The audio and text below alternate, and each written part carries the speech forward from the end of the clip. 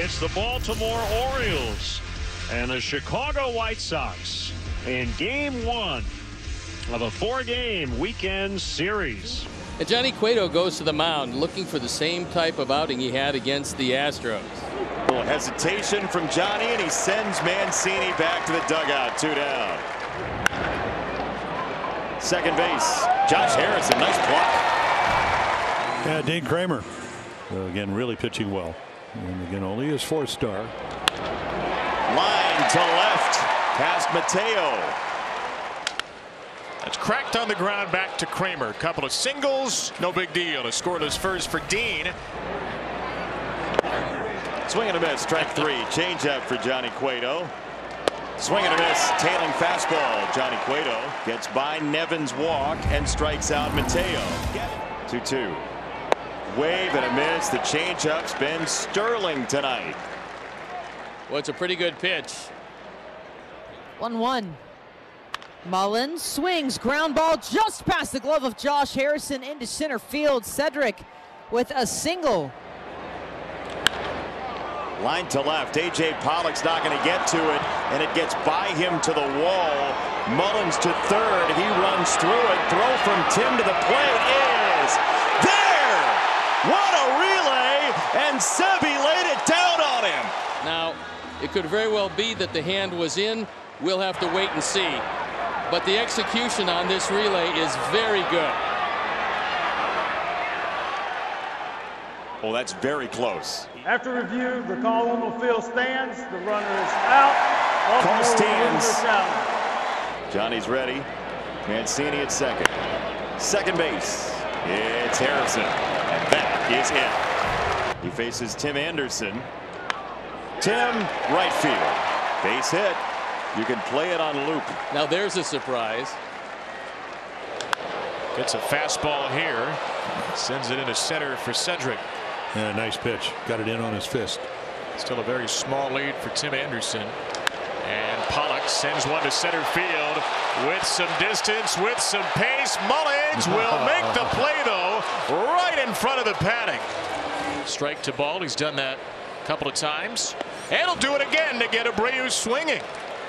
3 straight cutters and 3 straight swinging strikes for Dean. Ryan Mountcastle, the 25-year-old. This ball's drilled by Mountcastle deep right center field, and Garcia was drawn way in. Ryan to second. That ball's still in play. Garcia dropped it off the carom. He's going to go for third. A double and a triple for Mountcastle, and we're on cycle watch on Thursday night. Well, that's going to be a double and an error, unfortunately. So just a double day for Ryan. Ho hum. So Adley Rutschman has an appetizer on the table here with a runner at third and 1 out. And Rutschman here powers one into right field. A titanic blast up and over the bullpen. Adley Rutschman with his second major league home run, and boy, was it a major shot to get the Orioles on the board. yeah, that's in the no doubt about him classification. I mean, off the bat, it's just a matter of how far it's going to go. 107 off the bat, so that exit velocity, an extra base hit, set one up thanks to this swing. Well, we told you this Oriole team was much improved, and it certainly is that. Tim's back, Garcia's in, and Garcia makes a play. Gavin Sheets. 2-2 is ripped into the right field corner. That's a fair ball. Gavin makes the turn, a little stumble, but he'll get to second, no problem. White Sox, and again, it's only through 4. They're 0 for 4 with runners in scoring position. Garcia trying to change that. And a line drive right field. He will change it. Here comes Sheets. Here's the throw from Hayes. Rutschman's tag is there. He did it again. Don't run on Austin Hayes. Just don't do it. No, well, and everything kind of comes together. Strong throw because we know he can throw. It's balls hit hard. Johnny is in his 6th inning of work. That ball's drilled by Hayes deep right center field. A long run for Garcia, and that will bounce into the stands. Maybe a break given how shallow Garcia was. Hayes does not get a chance for another triple. He will take An automatic 6th inning double. Ethan Katz out to talk with Johnny Cueto. And that ball line left center field. There's a base hit. Hayes had to hold up. He'll get a stop sign at third. It is a 3-for-3 day for Ryan Mountcastle. And the Orioles put some major pressure on Cueto with Adley Rutschman coming up. And here comes Tony La Russa. That is going to be all for Cueto. 7 hits for Baltimore. 1 walk, 7 strikeouts. And Reynaldo Lopez will have a situation. And he's going to face Adley Rutschman on 1-1 to Rutschman. A hard ground ball, a fair ball over the bag, and ticketed for the right field corner. It hits the sidewall. Hayes has scored, and Mountcastle has to hold at third. Rutschman is into second. It is a 2 extra base hit night. He's got all 3 of the Orioles RBIs, and the #1 pick from 3 years ago is making quite an impression in Chicago. 1 ball and 2 strikes. Called strike 3.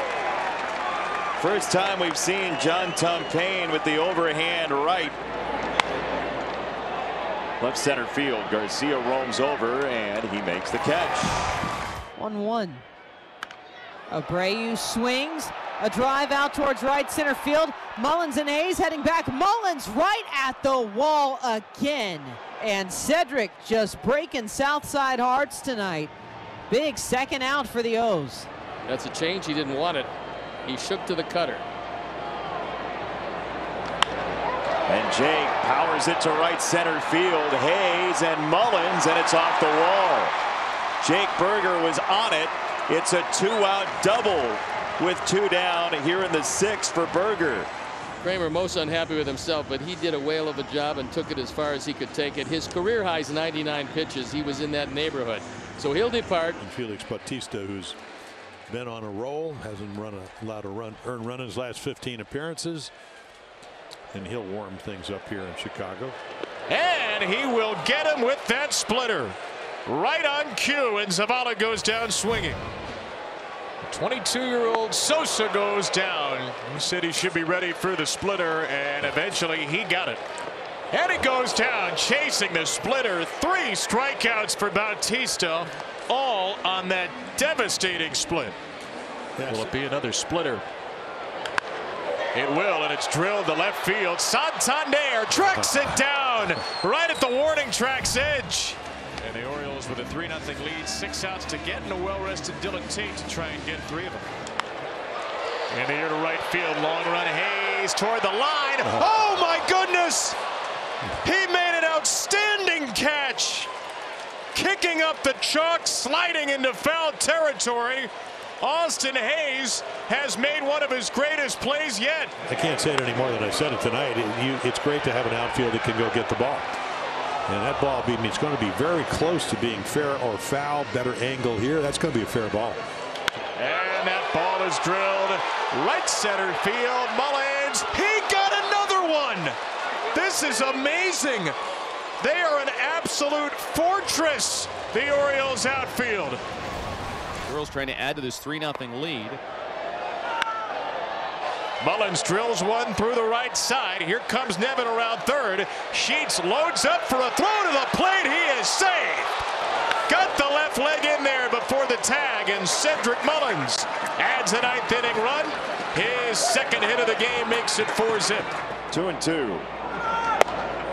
He busted him on a high fastball. 1-2. Line to left. This is fair. To the corner it goes.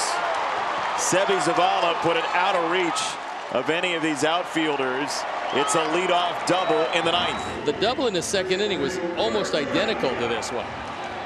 He struck him out. 0-2. Vaughn goes down swinging, another slider.